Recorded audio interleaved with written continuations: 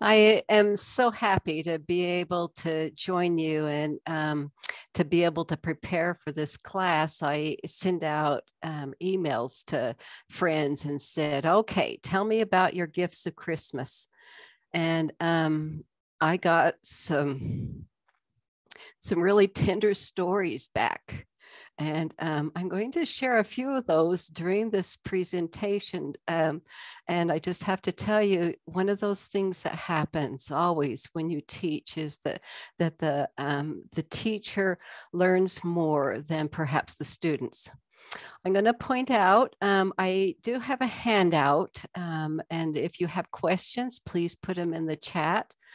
Um, I I did not put my email on the handout now that I'm thinking about it, but it's just Marilyn Thomsen, as it's spelled there on the front thing, at gmail.com. And I don't know if you guys know that the G in Gmail really stands for genealogy mail. It's my personal belief, but anyway, that's how it is.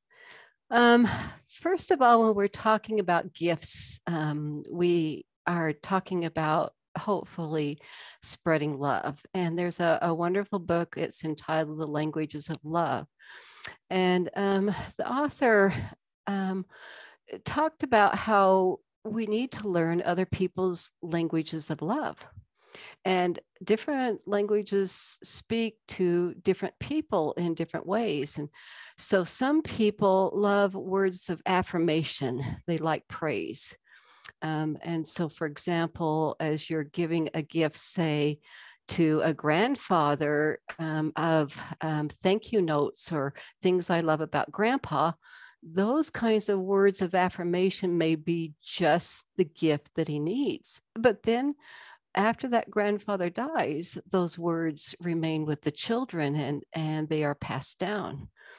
Another language of love is quality time. And so even though you may spend money on people, if their language of love is quality time, time sitting down, talking to them, connecting with them, then handing them a book, no matter how meticulously researched, doesn't speak a language of love. I still remember I went and spent hours copying pedigrees and that and gave it to each of my 9 siblings.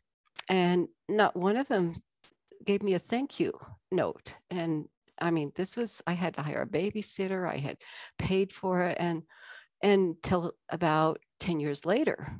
And then my oldest brother retired and he sat down and he typed in all of those pedigree charts into at that time, Family Search. And then came the bread cast upon the water.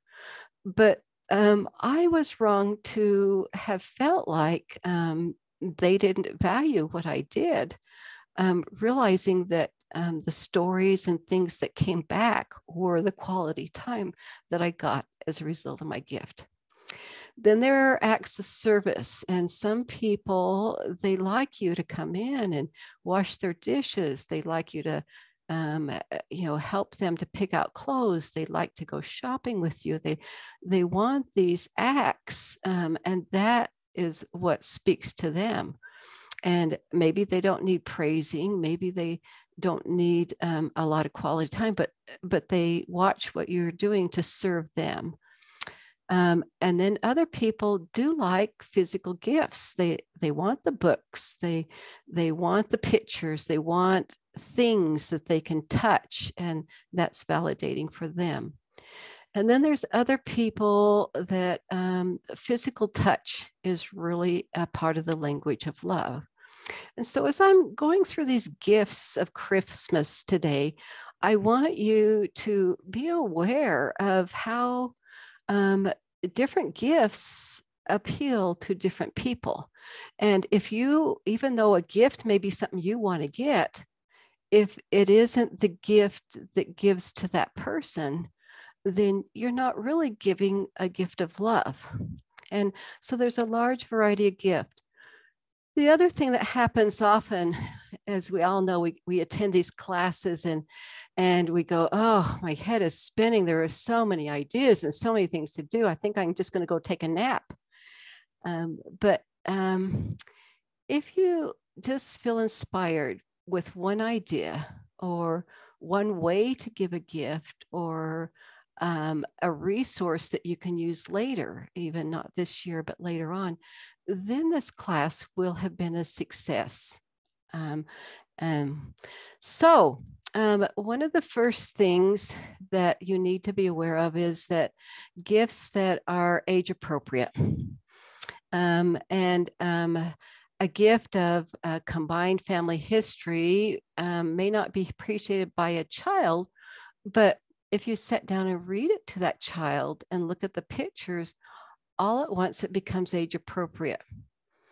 And so think of that. Also, adults may enjoy coloring books. Adults may enjoy coloring in coloring books with a child. And children can give gifts of family history too. And so always be thinking of the child inside of us and not always thinking of the adult that is in the child, but go ahead and give those gifts. These are my husband's grandmother, and she would go around. She had all of these beautiful Royal Copenhagen plates on the walls, but she didn't just have them on a wall. She would stop and she would take it off the wall and sit down with my children. And she would say, see this courtyard? That's what it looked like when I lived in Denmark. This is my courtyard, and the animals lived next to our home. And then she would talk about cutting the Christmas tree. And then she would show them the figurine of the two children running away to America, but they're having second thoughts. They're not sure how far away America is. And then Richard's other mother would sit down and talk about the tea kettle that she got from her grandma.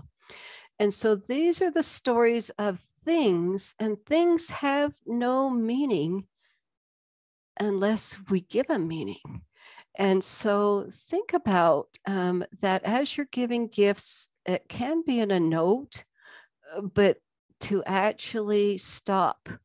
I know I am an artist and I have given Christmas cards that I've done, but often now when I'm handing people the Christmas card, I tell them what I was feeling as I was doing this Christmas card, and it changes the whole experience of that card for them.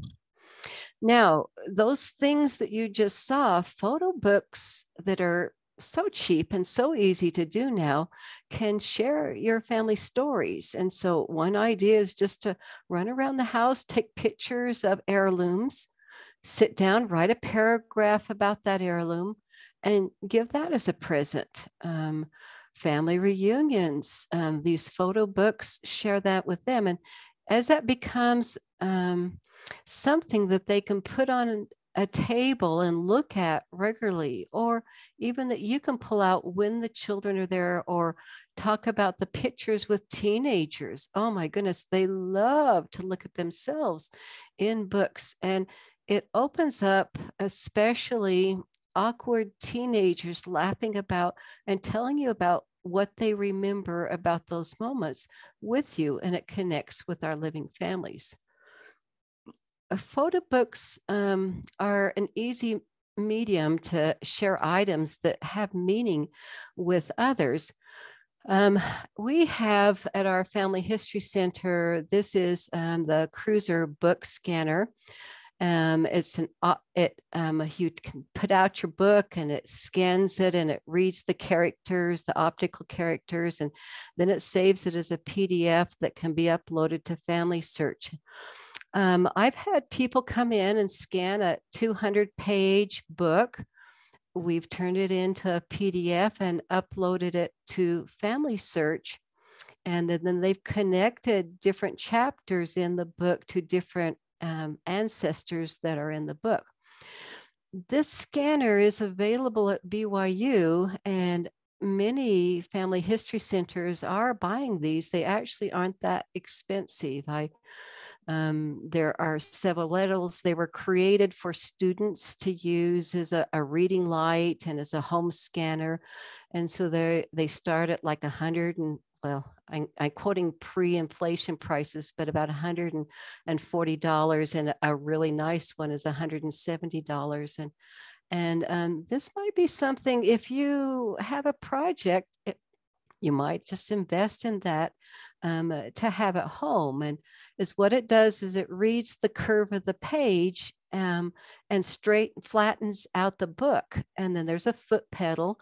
And so you open up the book and you go click with your foot, and then you turn the page and you go click with your foot and you turn the page, and you go click with your foot and you turn the page. And I remember a missionary coming in with his journals. He must have had about 6 of them from his mission.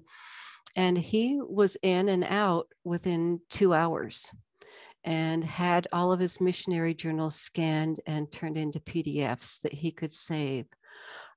This is also being used by people to save scrapbooks, and that they and their kids are so excited because they don't want those big, hefty 3-ring binders on their shelves, but a thin book, these photo album books, is really valuable to them, that because they can transport them, and less is more.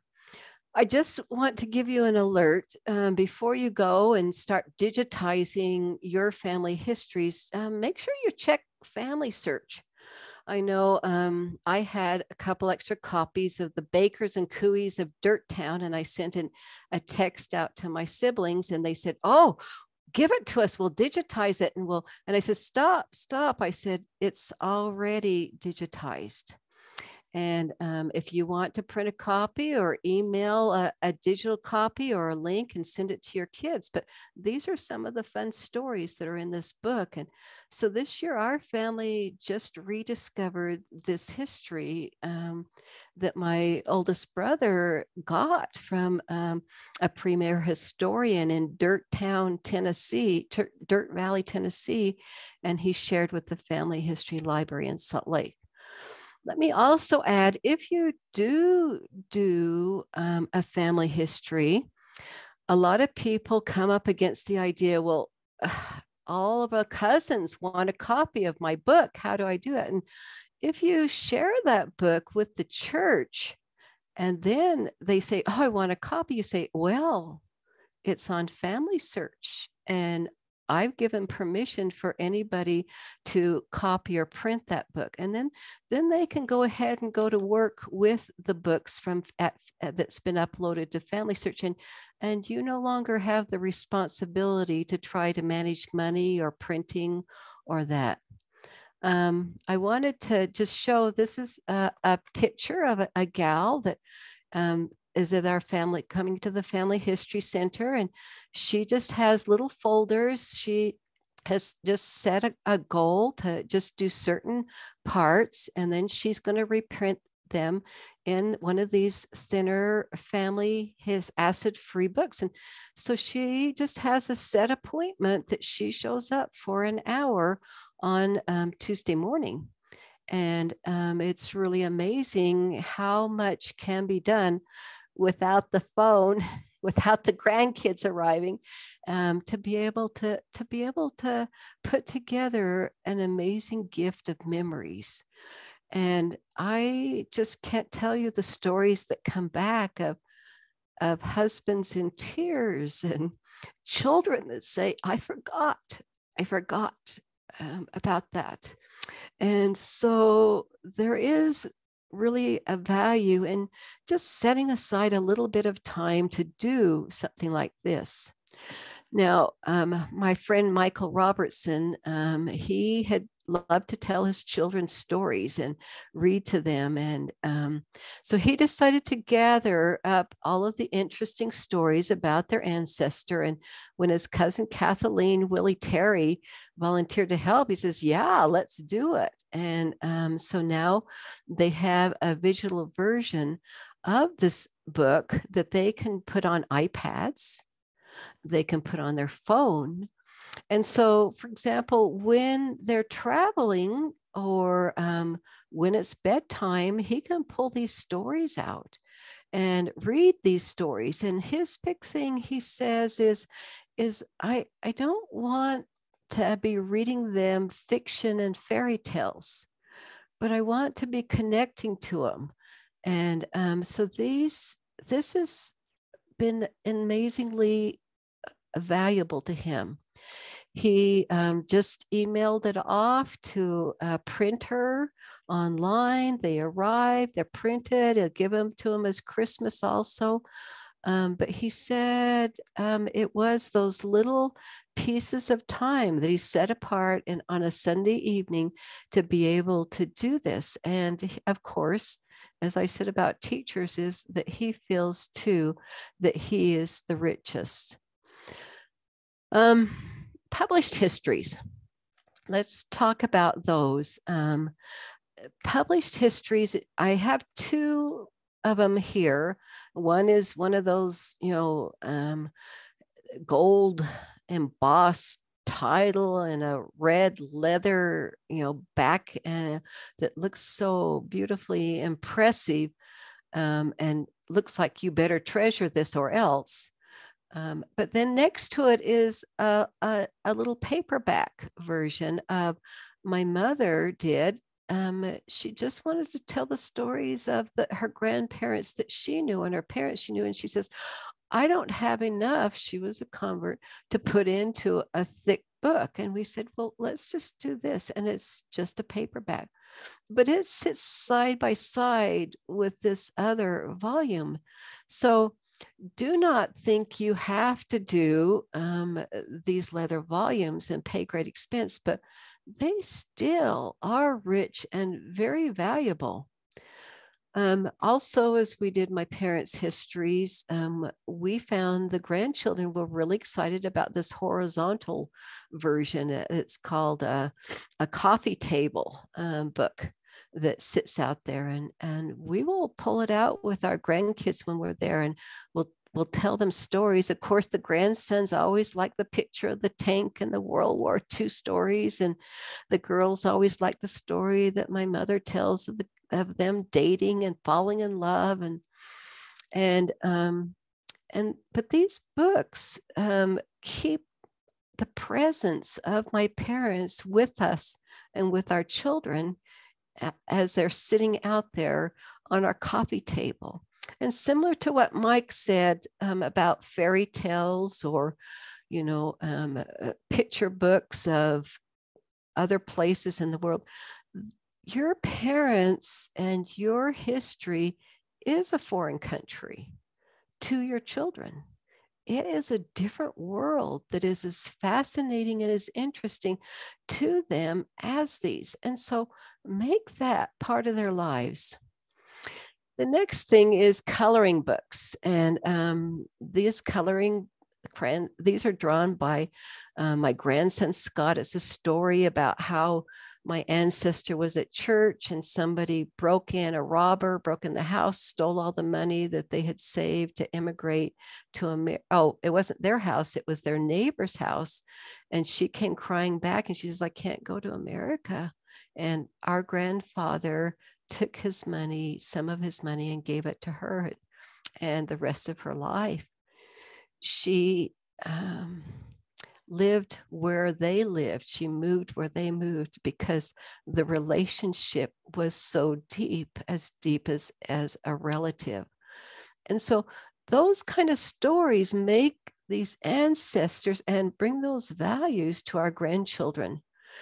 These are pictures of a coloring book that's been drawn by an adult. And they also, don't have to be complicated. It's the line drawings, the simple drawings, and just those little paragraphs that bring value and share your heritage with people. Whoops, I'm going the wrong way. Okay, let's see. Okay,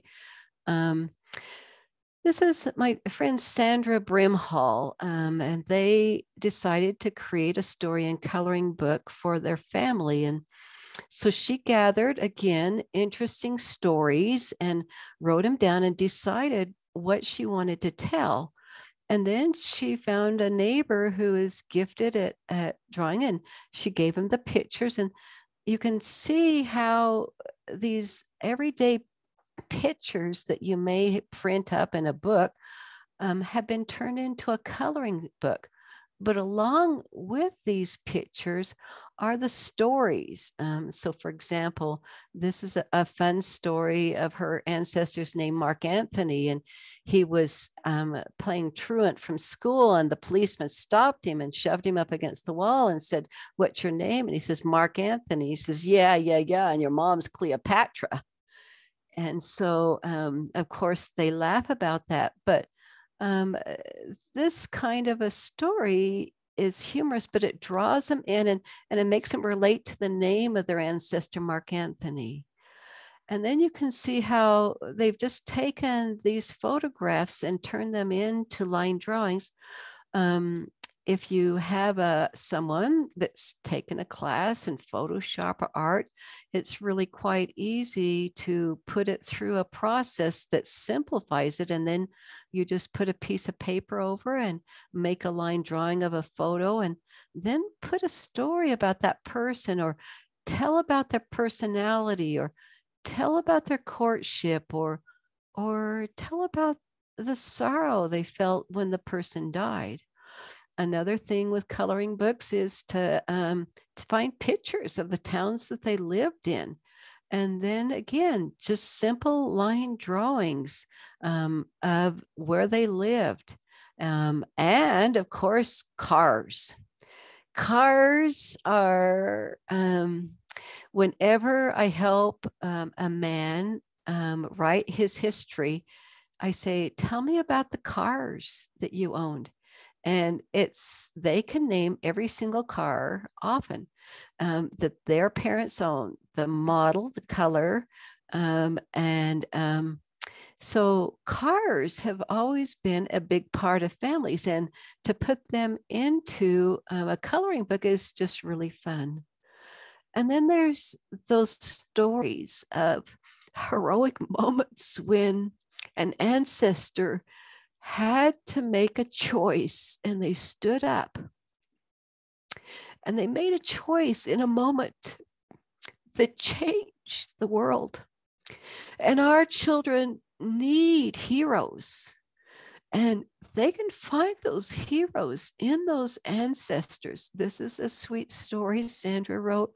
Her grandfather had been a missionary, and they were going to close the mission, and he wrote, and he said, I've given up a part of my youth here, but I will give up a lot more of my youth if you will just leave me here and keep this mission open. And the general authorities listened to his letter, and they changed, and they kept that mission open because of his letter. Okay, now I need to get a Kleenex and move on. Another important gift is the gift of food. And Family Search, as part of its tech, did a huge feature about how important food is, and the memories of food and the heritage of food with your family. So this Christmas, as you are sitting around with your family at the table, start asking questions that help you to tell the recipe stories. So these are some that the Family Search has online. What foods does your family eat on a regular basis? What foods make your family ask for? I know I asked this the other day. I said, so when you think of home, what is the food you think of that made you happy, or comfort food? And of course, it was the homemade bread. It was the cookies after they came home from school. Did your parents, grandparents, or loved ones teach you how to make certain foods? Are there foods in your family makes at certain times of the year? So, for example, is Halloween a time when you have chili? I almost have a riot from my husband if I'm not making chili, at certain times of the year. And so don't just look at Christmas, but those kind of foods make holidays and make occasions special. And then who likes to cook in your family, and ask if they've collected family recipes. Um, is there a recipe in your family and all of the extended family knows about? And what foods are associated with a certain memory, a special occasion, a special cake? I know I have a daughter-in-law who's born next to Thanksgiving, and so we make a pie for her birthday cake, and she loves apple pie. And she says, I really felt loved when your family served a pumpkin, an apple pie. Who's the oldest person in your family, and ask them if they have recipes to share. They may be nasty. You may never want to make them again, but they are a recipe and they have been handed down. And then, are there any recipes that require special ingredients or skills? And so we have some Danish dumplings that my husband's grandmother had a special dumpling maker made so that she could make those dumplings from Denmark. And so we give the kids the recipe, and we tell them about how special those dumplings are for our family. Cookbooks.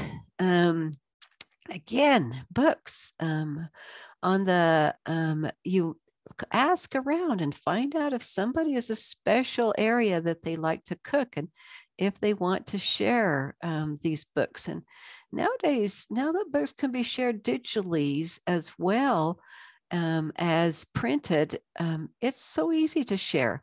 But I have found people like a hard copy. However you do it.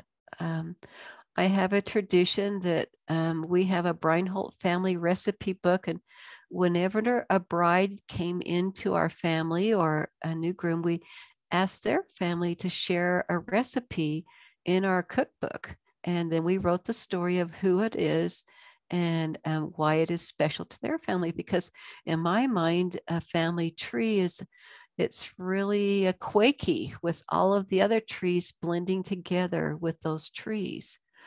There are companies online, if you Google it, that they specialize in printing recipe books.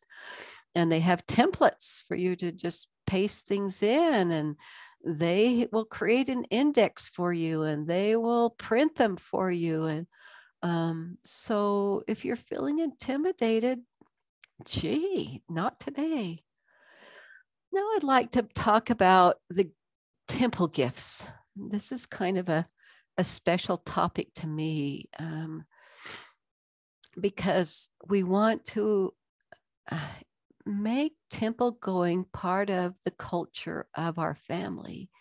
And I want to connect with my children and my grandchildren as they experience the temple and they go. So this is one of the things that I have had for a long time. It's a temple card holder.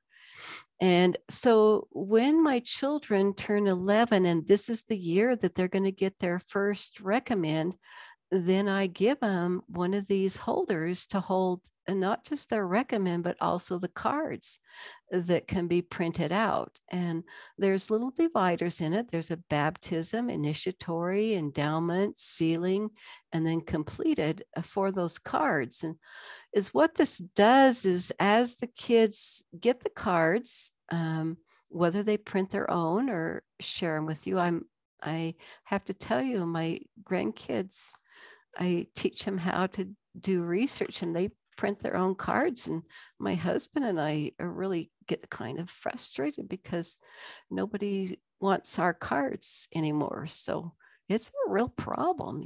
I hope you guys get that problem. But anyway, these now I put also just a regular piece of a card. And I say, okay, put this person's name and number down on this card in these areas so that you can go back and reprint that card. And when you're getting ready to go to the temple, you can look for that name and number so that you know who's still waiting for you to do these other ordinances. This is, we did this as a Relief Society activity. This is just from Walmart. And it's just a coupon holder. It's called a coupon holder wallet. These are some that you can order online for about $9. As I have to tell you, as I've given them to my nieces, then my sister-in-laws all want one. And then when I give it to the sister-in-laws, then when their children come from out of town, they steal the sister-in-laws. And then, everybody just wants one of these. And it's really been a fun Relief Society activity to do. I did make up labels that this is just regular address labels, and I print off a sheet and then I can make them up pretty quick. But using just a Sharpie pen as an activity, that's okay too. Also, as they go to the temple, they get that first temple. You can give them a temple recommend holder. You can buy these at White Elegance. Their stores locally have closed because of COVID, but you can still order them online and order a handkerchief with all the temple dedications that are coming up. Hey, get their own temple handkerchief that has their name monogrammed on it. Another idea, my father used to give us this coin purse that's there on the left and full of coins. And they're just these inexpensive coin holders you'd pick up at the bank and that. And he would say, that's to buy us lunch at the temple, or if we needed to rent clothing or anything at the temple, then we had a coin purse to put in our temple bag. Also, my sister took and made a cute little package like this, and in it she put gum and certs, and then in the middle it looks like Kleenex, but it's white socks. And so for the men and the women, a handkerchief, white socks, certs, and gum. And that was your gift for the going to the temple. And it was just so fun and so thoughtful of her. Another idea is restaurants near the temple, wherever the individual you're talking to, put a little money on it. And now that the cafeterias are closing in the temples, say, hey, I think you two should go on a date. And here is something to just help you out to remember to do that. Also, everybody likes new. And sometimes that's fun to have a new bag, have a new purse. There are different styles at any age. My mother, she was in her late 80s. And I said, Mom, maybe we should get you some new temple clothes and a new temple bag. And I had no idea how excited she was to be up to date and to give up her old black bag and to have a cute little dress to wear. So that's an idea. Okay, so now I want to move on to activities that connect the family here on the earth of the gifts. And I have to tell you, the Family History Guide is the go-to source for ideas. And if you haven't used the Family History Guide, they collect information from everywhere, from blogs, from the church, family church site, search blogs, and they organize them. So I see the guide as a guide to finding things. And so there in the center of this picture, I'll use a little pointer here to kind of circle it. Whoops, it's not circling. Okay, well, I'm going to learn how to do that on another day. But there's a little search. And so if you click that little magnifying glass and then type in a topic, then there comes the wealth of information. And so the one that, oh, now it's going to highlight. Okay. Oh, no, there. Okay. And so I put in Christmas, and Ann Tanner suggested this, and these are the things that come up. There's a wonderful life party, memories in the making, how to watch the show and get everybody to share their lives or tell each other how they are important to you and their life means something to you. There are other ideas that are in there. They have service ideas and links to service ideas that can help you to bring your family together to spend time serving others as a gift. In our family, we keep saying that I don't want your money, I want your time. And I would rather you use your money for serving others than to give me something. And so that's really an important thing. This is the scripture, Luke 12:15. A man's life consisteth not in the abundance of the things which he possesses. And these memories are incredible gifts that you can give to your family. They also have ideas for gifts, crafts that you can do together using pictures, make a wreath, and they have links to pages. There's one where you get out grandma's fabrics and make chains for the Christmas tree. Just really fun craft ideas and directions on how to do it. And then ideas about lighting the world and stories about how to do that calendaring and the gifts of that. And then they have activities that are really fun. This activity is to use Google Maps to actually travel to places in the world where your family lives. And although this picture has children gathered around and a dad perhaps telling them about this place. I know I love bringing up in Orsley, England, the house that my grandfather built. And he heard his sister tell him that she'd passed away in that house. And so it's fun to bring those up. But my mother and my aunts and my uncles get as big a kick out of this because they just need a tour guide to be able to do this. This is links to some games. This is really a fun game. It's called Jigsaw Puzzle Light, and it's something that could be loaded onto an iPad or your computer. And what you do is you first of all download the game, okay, and then click exec and start it. And then it opens up and it has you download pictures that turn into jigsaw puzzle.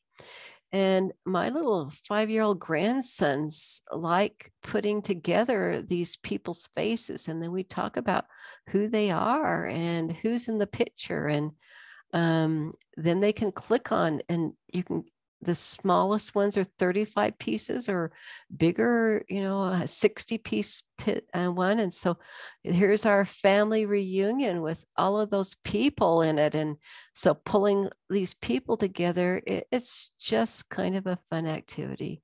Another game they have in there is to use, this is an easily printed pedigree chart that you can lay on the table, and then you have say so many pieces of whatever yummy you want. And the person goes out of the room and everybody agrees who is Grandpa Pete. And, or, you can say Uncle Pete, or you can say who's Aunt Myrtle, or whatever. And then when they come in, they point to a candy and they pick it up to eat it. And when they reach that person that then everyone yells at him, "Don't eat Grandpa Pete." So what a fun game to be able to share or give as a gift. Let me also talk about sending letters of love. And even children can do this. I know I started out talking about letters of appreciation are a great gift. And we had all of the grandchildren, we gave them little half sheet pages and say, draw a picture of something you have done with Grandpa or you like about Grandpa. And they're amazing, beautiful colored pictures. And we put them together as a PDF and put it online at Family Search. But those children, when they saw their letters, they said, I remember. I also encourage my children to write me, my grandchildren, and when I write them back, I put money in the envelope. And this is Hope. Hope is 8 years old. And because her siblings, of course, were getting these envelopes, the older brother was saving up for a Nintendo. And so he was one of my most faithful writers until he got enough money for his Nintendo. But I'm sure he'll find another reason to write me. But this says, Grandma, I love you. I want a dog. They can't have a dog where they're living right now. I love my friends. I love my school. But this last little line, it says, I want to be you when I grow up. And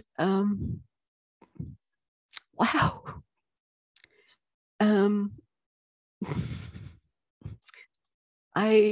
I may send money back to her, but the gift that she gave me was greater than anything. So there are gifts that money can buy. And so I'm not going to run away from that. I'm just going to mention a few that you might think of. Not everybody in the world has free access to Ancestry.com and MyHeritage, and it is on sale this time of year. Also, there are some databases that are not included in the LDS version. And so you might just take a look at perhaps giving a gift to a subscription or to a magazine. I had an image in here. Oh, okay, it's coming. Yeah, this came first. Also, pedigree charts. Whoa, these are amazing what they can do with a database and that you can give. And these are really good gifts for, and it's neat to go into your family and see how they have just even simple pedigrees on the wall to help children to know who they came from and who these people are. My only thing about pedigrees is when I go into Family Search and I can't get anybody to change a certain line because it's printed in the pedigree on their wall. So I always have to laugh because I say, until further evidence, this is what we believe or know. Okay. So now let's talk about Family Tree Magazine. This, when you start subscribing to it around Christmas time, they say, oh, if you renew again, we'll give you a gift subscription for anybody you want. And so it's kind of fun for me. Every year I pick out who's going to get the gift subscription along with my subscription. And I have to say, this magazine has survived in the difficult market of magazines because there is value to it. And then when I've been directors at family history centers and that, then I have just given my magazines after I have read through them to the Family History Center for people to take when they want it or are ready to go home. There's a digital version and a printed version, and I like both. You know, sometimes I want to read in the car, and sometimes I want to go back and take a look at that subscription that was about German research. That I don't do German research, but boy, I want to be able to share that with people. About this time of year, also, we have DNA tests that people are getting. A really good book is The Guide to DNA Tests. This is one on my shelf. It's by Blaine Bettler. That I keep going to.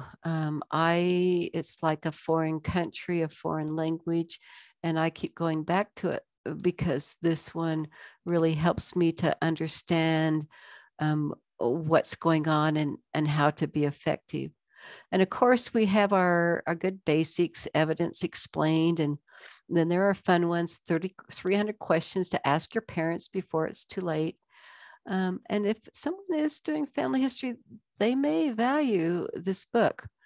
I put a list in our handout of just some basics, books that I have on my shelf that I go back to. We could sit and talk a while for it, but this is another tip.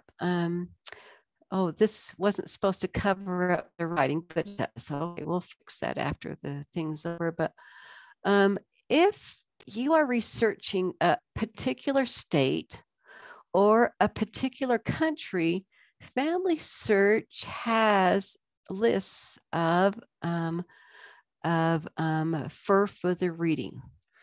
And so you go to their page. So for example, if I put in Ireland, and on the right hand, there's a column and it says, parish records, maps, military records, yada, yada. And then at the very bottom, it'll have this list. And I remember I gave my husband a history of England that was on this list. And when we go out socially, he says, yeah, I read this book on England. It just changed everything, what I thought. And so it's fun to be able to give a book that changes how we think and what we know and that we can access to. This is, when you click on that little link, this is what it would look like. It's a list of books that are kind of basics or foundational books to doing research.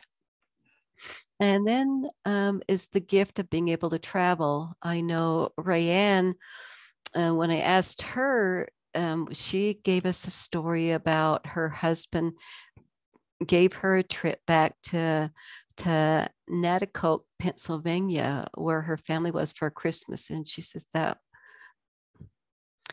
was one of the most amazing gifts that anyone could have given her, is the ability to travel. I have family members that have taken advantage of My Heritage, does tours to homelands. They went to Denmark, and they had been corresponding with a little lady that was 80 years old, and they happened to be in that town, and then they let them have time to wander around, and they found her address, and they knocked on the door and nobody came to it, and they went around back, and a little lady was coming out with her hands full of trash, and they said, do you know, and they told her name, and she says, I'm her.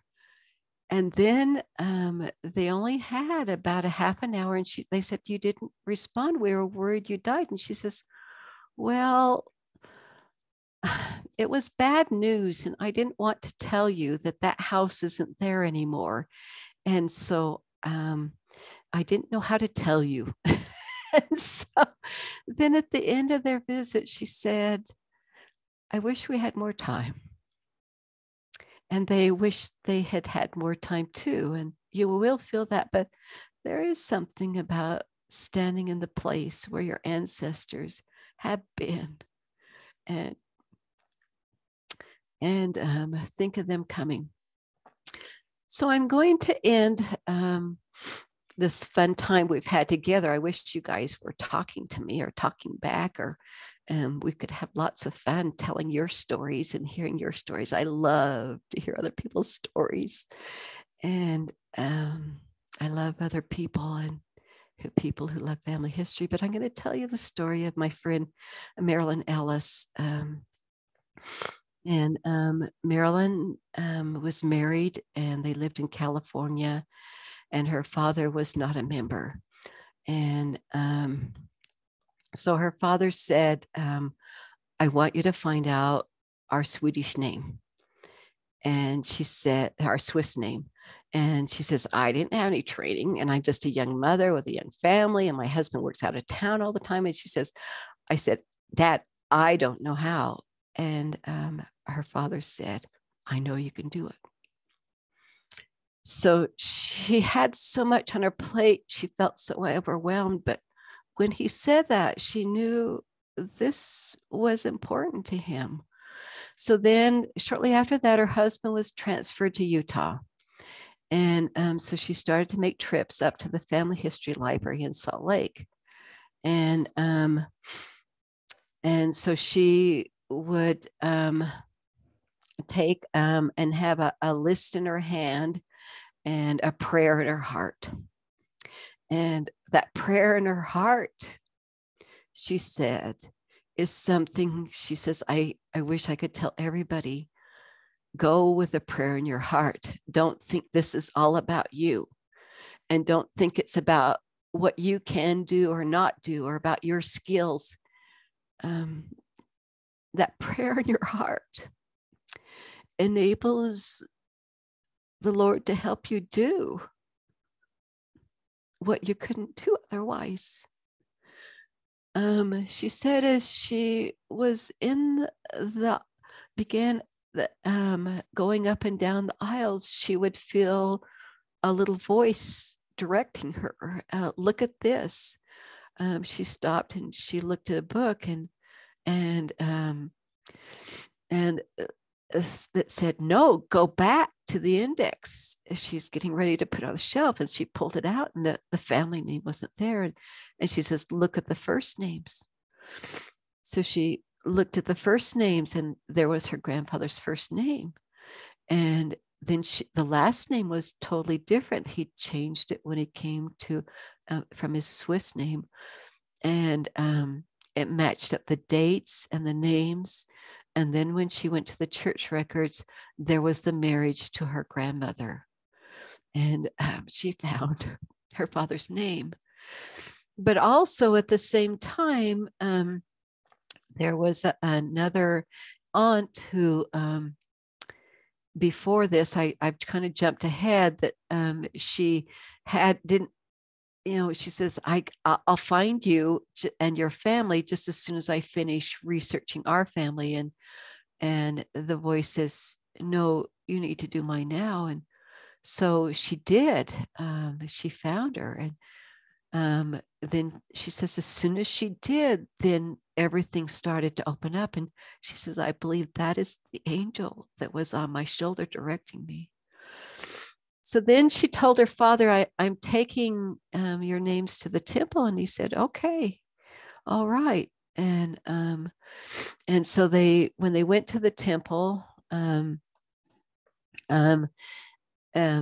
were doing the names, and she ended up getting this aunt, I guess she would be, name each time she knelt to be the daughter, when she knelt to be the spouse, and sealed to husbands, and when she knelt to be the mother. She says each time it came around, I got to do that work. And so she said, I know she knew me, and I knew her. So then she said that her son, when he went on his mission, told her grandfather, he says, why are you doing this? And they would explain about their testimony and why they were going. And then when her second son went on his mission, her father came to him and said, I think I need to be baptized. And she said to be able to call the mission president and say, tell my son that his grandfather was to be baptized. And she feels like her father's ancestors had changed her father's heart in a way that she never could have. So Marilyn says we need to pray and we need to ask for that assistance, because they can do for us what we cannot do ourselves. And there are family members here, seen and unseen, rejoicing. She said when her husband set her father apart, he said to him, he said, there are family members here and unseen rejoicing in your baptism. And she said, I always felt that those members on the other side were watching over our family. And so, okay, all right, we'll go get our cup of hot chocolate and sit down and think about what gifts we can give. But yet at the same time, remember that amazing gift that was given to us, not just us, but to the Savior, by the Savior, the resurrection, the redemption, and the celebration that we have. So thank you so much for this journey that I've been able to take, because you are here, and I hope you have a great Christmas.